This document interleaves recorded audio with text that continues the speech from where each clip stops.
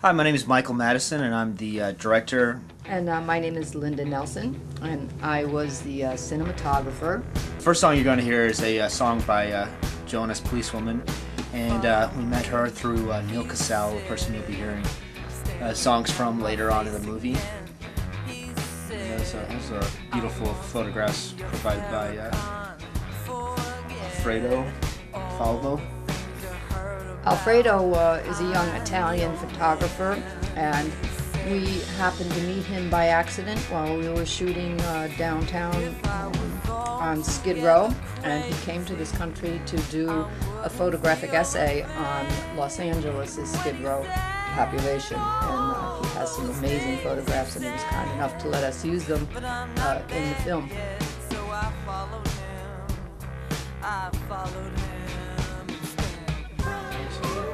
There's my name. There's me.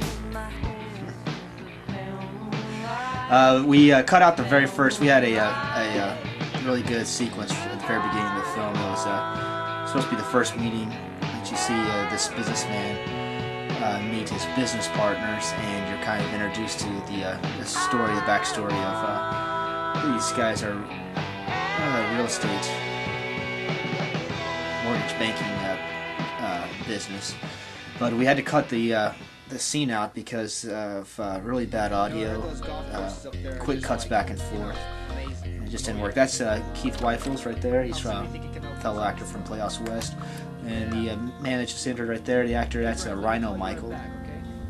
And I just got off the phone with Peter in Miami Beach. Rhino Michaels is a really good actor.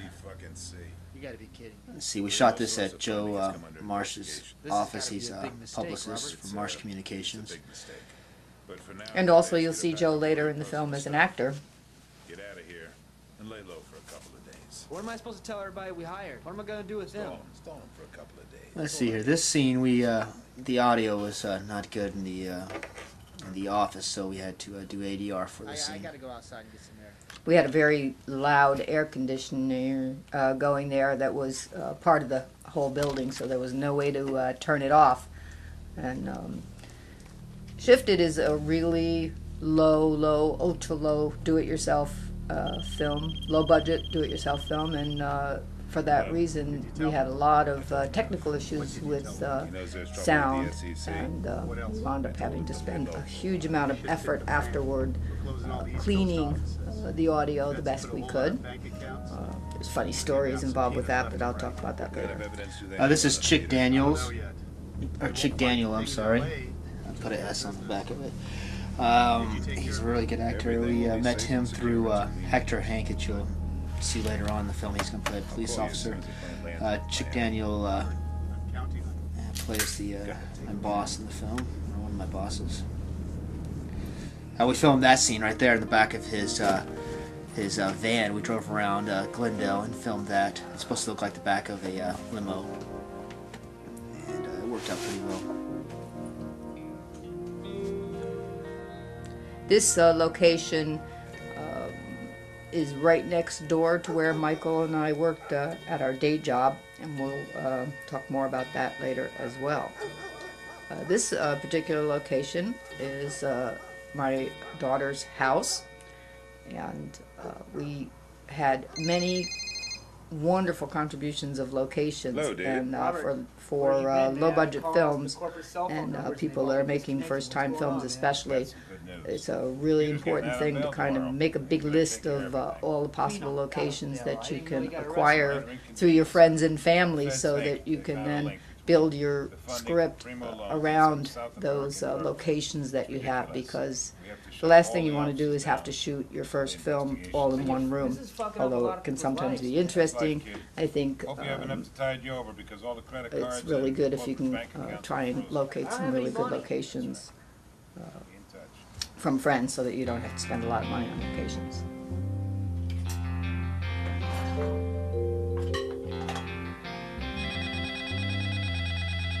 Keith Weifels. This is his apartment in Santa Monica. Hey, Brad. Hey, buddy. Good to hear from you. I tried calling your office a couple times, but... And pretty much, like Linda was saying, we got all the locations donated to us. Shut down by the SEC. Oh, the music in the background is another very Brad, are you important there? thing. It's Scott Erickson is Brad? the composer Yeah. for our film, and Look, he really I'm did a great sorry, job. man. I got a lot of calls. We were to make, very okay? fortunate to I'll get get in him touch with you because if I hear he anything. If I hear any good is a news, very okay? experienced All right, Brad? composer, and he's. If you look him up on IMDb, you'll see that he's done a lot of very well-known movies, and he was interested in helping us with our first independent feature, and spent a lot of time with us on the soundtrack. This car was donated by Linda's friend Penny, and we really appreciated that. And this is your first time that you'll get to meet Jill Wagner. And she's a really good friend of ours. She, when we were casting the film, she just got cast in the TV show Punk'd, so that was really great. We kind of wrote this part with her in mind. We thought of the actors that we knew, and we thought of Jill for this part, and it worked out really well. That's a really beautiful shot, Linda's shot right there. We decided that we wanted to try and Are you still mad at me? catch a sunset for this, so we hung out at this place where we hike, I'll tell you what. and it's a really funny story. back from my business trip. One time we actually saw Jennifer Yeah, I Aniston like and to Brad go on Pitt hiking up in the speak same to Sam place, Allen. and Talk about our future. it's the only people we've ever seen up there besides ourselves, and we love to hike up there, so we thought we'll You know what, I we'll guess go up there and try and catch a sunset. So I figured, after last night, I had such a bad experience with dinner. Well, I was gonna give you this when I came back from my business trip. now that watch, that's my watch, and I've had it for many, many years, but I just happened to have saved the box, so it came in handy. And there's our sunset.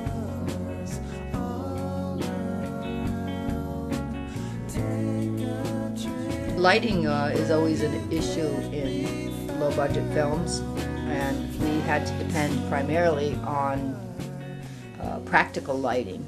That is, anything that was I'm calling to see how available much I wherever have we were shooting. left on my We credit card had and how much I can one use as a cash bank advance. of fluorescent lights that we carried Squeak around by with with us that we used, and outside of that we had to Yippity-dee. make do with what we had.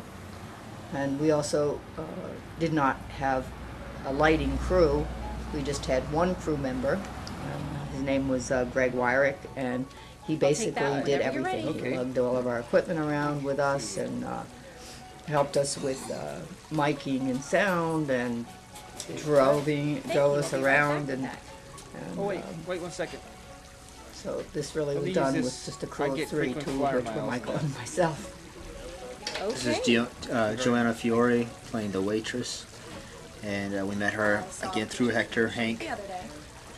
This location is called White Lotus, and Linda is friends with the owner, Chris Breed, and his wife, and they let us shoot there. I think we went there on a Thursday at about noon when they're closed down, and we shot. He let us shoot till I think 4 o'clock. So we crammed this scene and another scene later on with Jill and Rhino Michaels. In a couple of hours we shot the scene, so Sir, there seems to be a it's problem pretty with your hectic. credit card. There's a lot of Oh, pressure no. when you It's have just the magnetic time strip on the constraints back. like It seems that. to be damaged or something. And, You should probably call the you've company got and get to a get new your one. shot, because that was the only day They we can could fix it shoot up for there. you. And, Okay. normally a location like this you'd have to pay many thousands of dollars for. So There you go. we're very Thank you. grateful Thanks to very much. Chris for contributing this.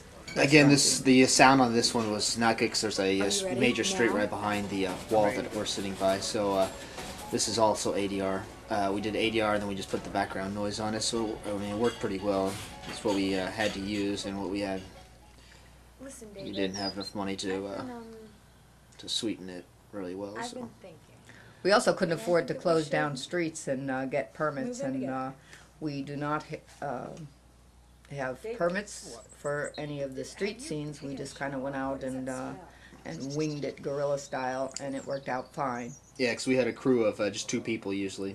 Well, 3, but one of them was the actor. So